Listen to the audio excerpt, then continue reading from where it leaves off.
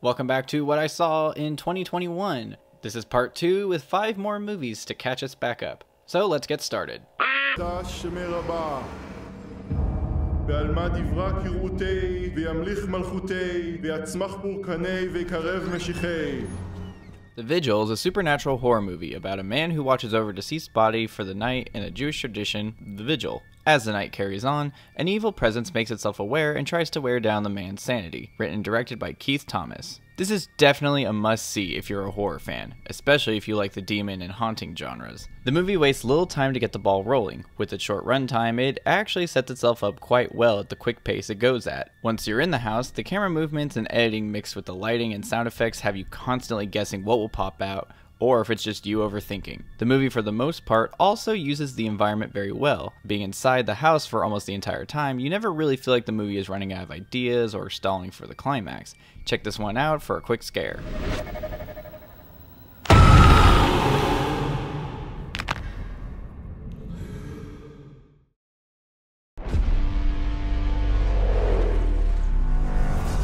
That was a terrible crash.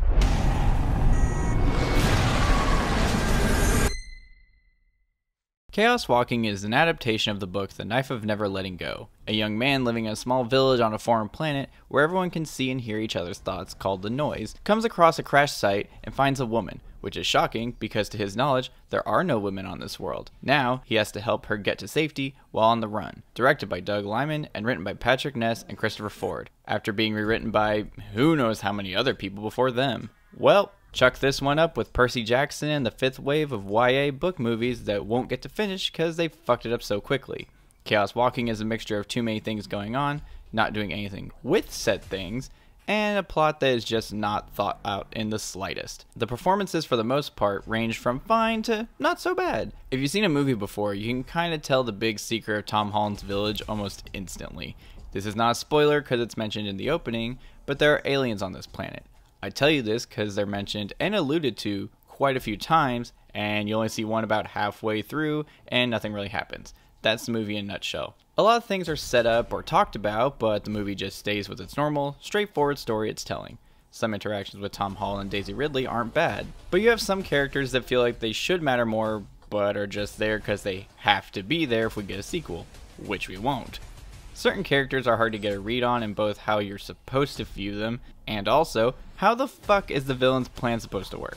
His plan is set up in a way that he wants to accomplish A, B, and C. He mentions how A will work, which will lead to C in the end.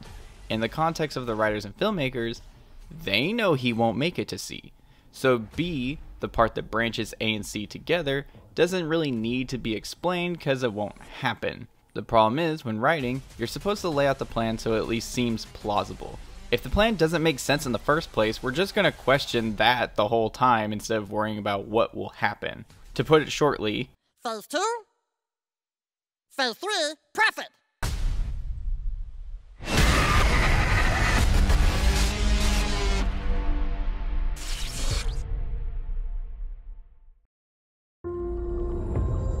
First learned about this 7 years ago. On a mission in Brazil to capture a wanted fugitive.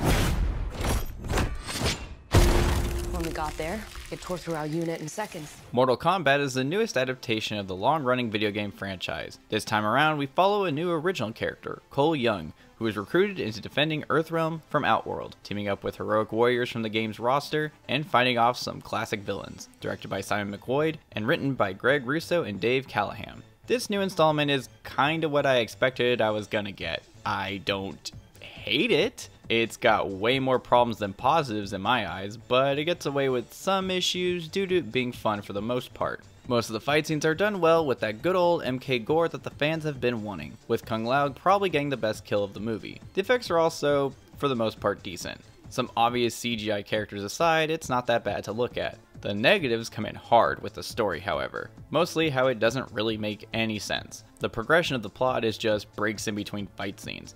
Characters learn of abilities over time, until they need to learn it in 5 seconds after getting them. Sub-Zero and Scorpion are the coolest parts in the movie, but they don't really get to do a whole lot. And there's also certain language barriers that the movie never acknowledges, especially with Cole. He never responds to any of the foreign languages, so is he just nodding along with whatever is being said to him? And while we're talking about Cole, why is he here? Liu Kang worked fine as the main character before, he can do it again. If you wanted a more outsider main character that had to have this tournament explained to him, Johnny Cage is right there. If you want to focus in on the Scorpion Sub-Zero rivalry, you could have done that, but no. We get a boring MMA guy with a wicker sweater and police batons. Also, for a movie that constantly reminds you that the tournament has rules and certain people and events can't take place because it's not allowed, they sure like doing said forbidden things multiple times with no repercussions. It's a Mortal Kombat movie, so was the plot ever going to be the focus? Not really. But the fact that MK lore is so ridiculously dense, you guys couldn't find the good stuff to pick from and work with it. Mix of characters just doing dumb and nonsense things so a fight scene can break out and just move on to the next thing. Repeat for an hour and 40 minutes. Hopefully a sequel will do better, but probably not. Get over here!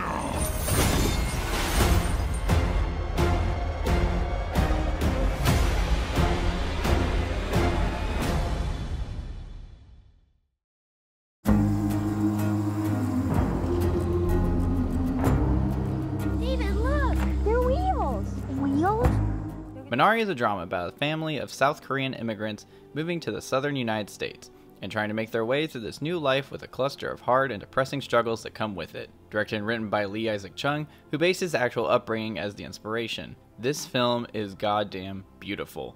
It's so simple on the surface, yet just like any conflicting family dynamics, it's hopeful, depressing, loving, resenting, and all you want is this family to make it, whether it's here or where they might end up. So much of the film uses action to display characterization. Dialogue is used when showing the relationships, but you get plenty of times of family members being left by themselves and watching how their mind works and deals with their problems. The son and grandma's banter and development is by far the best. You watch the family grow, and when certain decisions have to be made, you may side with one person more, but the other party has a very personal and kind of understanding want as well. I teared up twice watching this thing, and maybe it has something to do with the time I saw it, but I know I would love this movie just as much no matter when I watched it. I can't recommend Minari enough. It's so far my favorite movie of the year, and I can't imagine it won't make it to the best of the year list.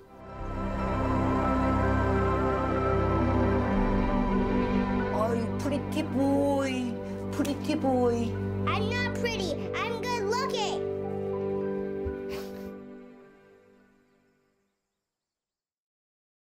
You're Mary Morrison, best-selling author. I haven't written in a while. Deadly Illusions is an erotic thriller about an author who is brought back to write a new installment for her murder mystery series. So she hires a nanny to help around the house so she can get her work done. Over time, the tension builds between the ladies, and our lead begins having trouble telling reality and fantasy apart. Directed and written by Anna Elizabeth James. This is what happens when Netflix says they're going to be pumping out new movies constantly all year. You get shit like Deadly Illusions. This movie tries to entice you with things from the trailer and the mystery of what could possibly be happening. I'm gonna tell you right now, spoilers ahead, if you hear that there's an erotic thriller about a new nanny coming into a rich family's life, then strange and murderous elements start popping up, the first person you guess is the person behind it. Of course it's the nanny. If it's not the butler, it's the nanny. That fact is what makes the twist so stupid in the long run. The movie plays with our main character, with the mother/author, where she basically can't tell what's real or not, and her emotions get out of whack when she gets too deep into writing. Multiple times in the movie, certain lines of dialogue and small interactions happen that try to trail you away from, well, the nanny is obviously the bad guy, and point you to things like, what if it's the mother the whole time? What if the best friend could possibly be involved somehow? What if it's just all in her head? You will ask these questions. Think, how could that play out? And the possibilities are actually kind of interesting. Then the movie slaps you in the face, turns around, wet farts into your eyes because, ha! You thought it was the author or something else. But no, it was the first overdone, boring thing you thought 10 minutes into the movie, you idiot. Also, the nanny has two personalities, and that's why she's sweet and evil at the same time, because that's how mental disorders work. You can tell which side is evil because they have a monster voice filter on top of them while speaking, after not having one the entire movie until it was revealed in the last 5 minutes. If that personality shows up, just bonk them on the head and they'll juckle back from their hide. Deadly Illusions. The only deadly thing here is the fact that this movie actually exists. You hurt me? That's hilarious. That's the end of part 2, and we'll be back soon with part 3. Stay tuned.